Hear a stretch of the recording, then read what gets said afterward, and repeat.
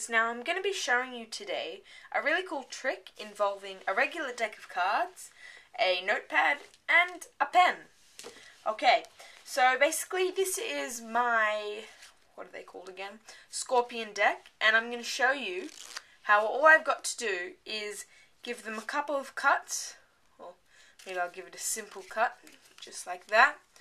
Maybe give it a bit more complex 3-part cut, just like that.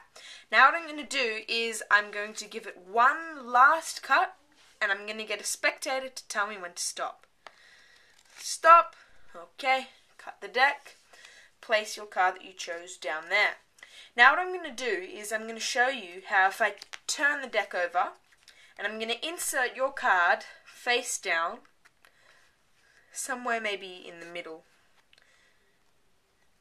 Just like that. Now if I give it a shake and I turn it over, when I spread out the cards, before I spread out the cards, I'm going to write down a prediction on this piece of paper. But I don't want you to see.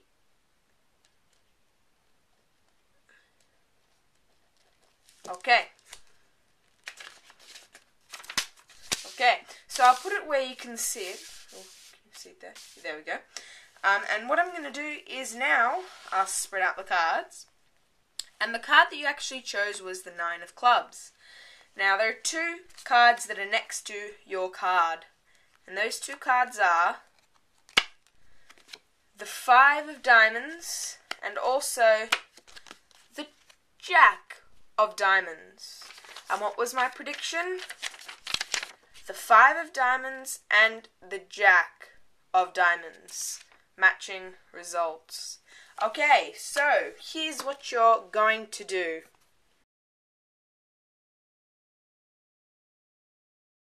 Okay, so here's how you do the trick that I just then showed you.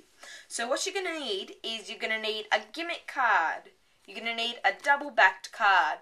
Now, if you don't have one of these, you can just make one exactly like I did by sticking the 2 jokers together, or maybe other cards. And it's very simple because whenever you want, you can just take the 2 cards apart. Okay, so basically what you're going to do is you're going to set up the deck. What you're going to do is you're going to take maybe about 4 random cards and you're going to set it up like this on the bottom.